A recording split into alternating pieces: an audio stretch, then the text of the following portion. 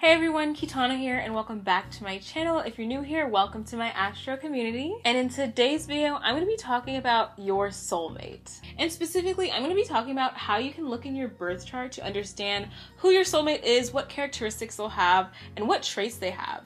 And if you haven't met your soulmate yet, in this video, you will find out what to look for and, like I said, what characteristics they'll have. And if you have met your soulmate, then you can understand if these traits align with your birth chart. And by the end of this video, you will understand the energy your soulmate has. So if you're new here, I'd love to have you a part of my Astro community. Go ahead and subscribe to my channel. If you want your own personal reading, go to my website, theastrokit.com. Okay, so in today's video, I'm going to be talking about Juno.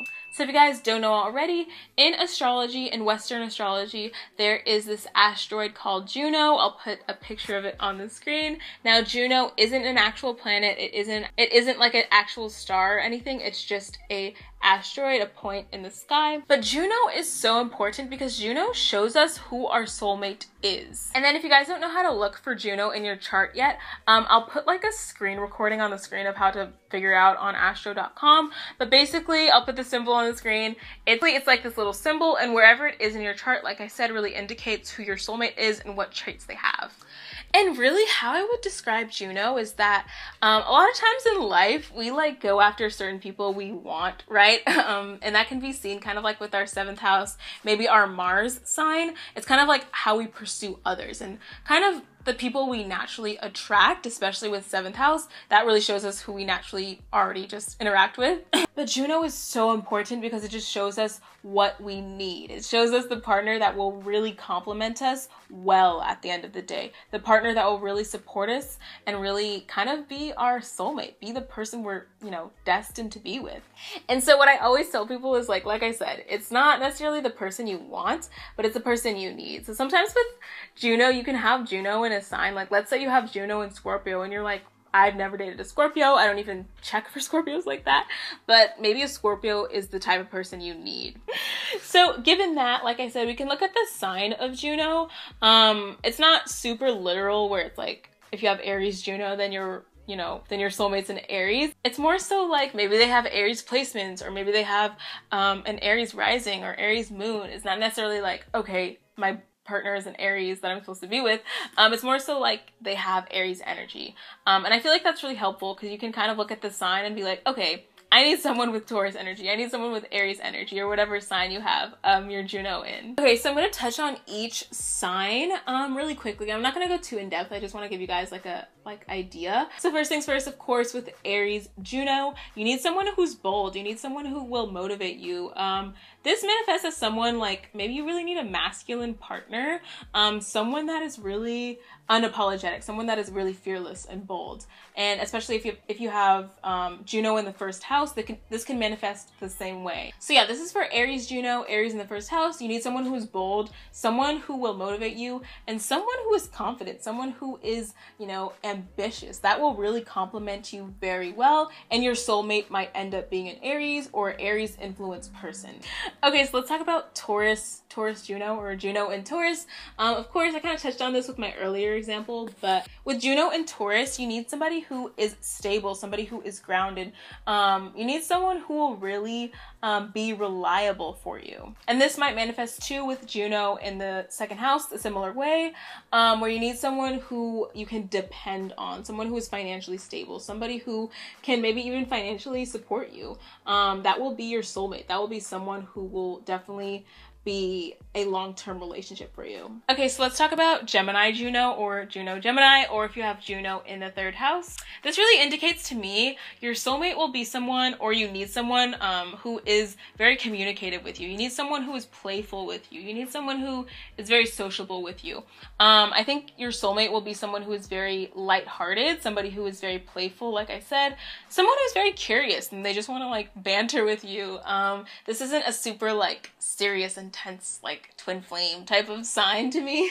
I feel like Juno and Gemini is a very playful type of soulmate. Somebody who, like I said, you can chat with and, who will really mentally stimulate you. I think you need someone who isn't, purely romantic or purely platonic. You need someone that's like in between, someone who can kind of be your friend and lover at the same time. Okay, so let's talk about Cancer Juno, or maybe even Juno in the 4th house. So with Cancer Juno, you definitely need someone who is nurturing. Your soulmate will be somebody who really nurtures your soul, nurtures your intuition, nurtures your soft side, your feminine side, because that's what Cancer is all about. And I feel like with Cancer Juno, you definitely want someone who encourages your softer side, someone who encourages you and supports you and offers that really like nurturing energy. If they're not a Cancer, then they'll probably have some Cancer energy, have moon energy somewhere. Maybe you have moon synastry with them. But overall, your soulmate or person you'll be with is somebody who's very nurturing. And then for Leo Juno, or if you have Juno in the 5th house, you might need somebody who is very generous with you. You might need someone who will show you off. Leo energy is very loyal as well. I think you need a soulmate who is very loyal to you, somebody that adores you, somebody that is like the apple of your eye and you're the apple of their eye. This is like a very romantic type of energy to me, so you definitely need somebody who is romantic, who's playful, who's loyal, and your soulmate might embody like that energy. They might embody Leo energy. They might literally be like a Leo or like a 5th house person, but you definitely need like that romance in your life. You need that loyalty in your life. And again, this is kind of similar to Gemini energy, where it's like you definitely need someone who is playful too. I think Leo energy is very playful, although it is very loyal and monogamous. I think it's very playful too. So you definitely need that element when it comes to soulmates or dating someone seriously. And even if you do know your soulmate already, they probably have maybe some Leo energy. Okay, so let's talk about Virgo Juno, or Juno in the 6th house. Okay, so with Virgo Juno, you're definitely somebody who needs to me, this might manifest as like you need a soulmate who will hold you accountable. You need a very productive type of partner, if that makes sense. Like to me, this isn't just a partner who is purely romantic or super like lovey-dovey. It's an actual like functioning relationship. It's a soulmate who can like work with your energy. I feel like it almost can feel like a team even. Comment down below if you have a soulmate and you have Virgo and Juno. Do they have like Virgo qualities? But to me, this really manifests as you needing someone or a soulmate, or your soulmate will be someone who is very productive with you, just very productive energy in general. Someone who is also doesn't mind being of service to you, somebody who's very generous with their acts of service with you, somebody who really knows the details about you and really knows how to, you know, nurture you or knows how to encourage you based on the smaller details of your personality. Okay, so let's talk about Libra Juno, or if you have Juno in the 7th house. So with Juno and Libra, of course, you need somebody who's very balanced. If you have a soulmate, or when you meet your soulmate or a long-term person you want to be with, balance is going to be a theme for you. Balance between the two of you, a balanced personality. You just need somebody who almost neutralizes you. You need somebody who can always suggest like the fair side or the fair option, especially if you're somebody who can be like stubborn or one-sided or even biased about stuff. You need someone who will offset that. You need someone who will be like, okay, here's the balanced side of this, or here's the just side of this. You need somebody who is charming and graceful. Someone with Libra energy overall will complement you really well, because Libra energy is very graceful, it's very fair, it's very peace-minded, it's very balanced. So you definitely need somebody who is very balanced. If they're not literally a Libra, they have this Libra energy, maybe they have 7th house energy, Venus energy. You just need someone who's very pleasant. And then also with Libra energy, it's very romantic energy. It's also very flirty energy. So you need someone who you can flirt with, someone who can feel playful with, someone who you can really feel playful with. It's not a very super serious like sign to have for Juno. I think it's a very playful energy too. And then for Juno and Scorpio, I touched on this earlier, but you definitely need someone who is very intense. With this Juno sign, especially if you have Juno in the 8th house, you need somebody who is intense, somebody that's very passionate about you, somebody who you can have a soul connection with. This is not a superficial Juno sign at all. I feel like if you have a soulmate right now, they might have some Scorpio energy, Pluto energy, maybe even some like very distinct 8th house energy. Either way, you need someone who will transform you too. Like, I feel like this can be a challenging Juno, just because you might, I don't know, you might be in accidentally like toxic relationships, because sometimes with Scorpio energy, it's all about transformation. The transformation isn't always pleasant, so you might be in relationships that are kind of toxic, but they do teach you a huge lesson. So this is one of those Junos, like I said, it might be a little bit like, you might go through some really challenging relationships at first, but ultimately it teaches you these lessons so that when you find your true soulmate, it's a very intense, very passionate connection that is, you know, full of trust and loyalty. Okay, so let's talk about Juno in Sagittarius. So Juno in Sagittarius, you need someone or a soulmate who really encourages freedom. Somebody who, even if it like, you know, it is monogamous, but I feel like with Juno and Sag, or even like having your Juno in the 9th house, you're somebody who needs this element of freedom in your relationship. So therefore, you will attract a partner or soulmate who is very much about this freedom and creates a relationship with you that feels very freeing for them, or feels very like not stagnant. I think this is a relationship that's very playful as well, a relationship that is very spontaneous, a relationship that is very adventurous, something where you guys can learn a lot from each other. I feel like Juno and Sag, you might have a soulmate or partner where you just learn a lot from them, or they have a lot of wisdom to give, or like I said, they're very adventurous, or they just love teaching you things.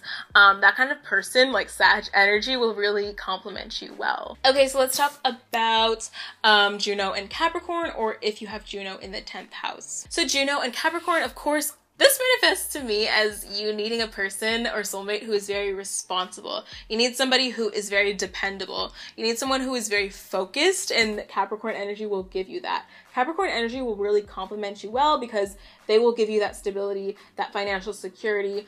They will give you kind of like almost like this example of like responsibility to really admire or be in a relationship. And this really manifests as Cap energy complementing you well, because like I said, you really need this element of hard work in your soulmate connection. And that might be a theme with soulmates you have, or the soulmate you will have. It's just like this sense of hard work, building something to last, building something that will, you know, be a legacy. I think Cap energy is all about legacy. So you might be with someone you marry and then you leave a huge legacy to your kids or something like that. And this is definitely one that's not super whimsical. I know I mentioned some of the other Juno signs are very like playful and whimsical, but this one is kind of has a serious energy to it. So you might attract a partner who's very serious, who is very, you know, like I said, they're very goal oriented and ambitious. They don't have time for games.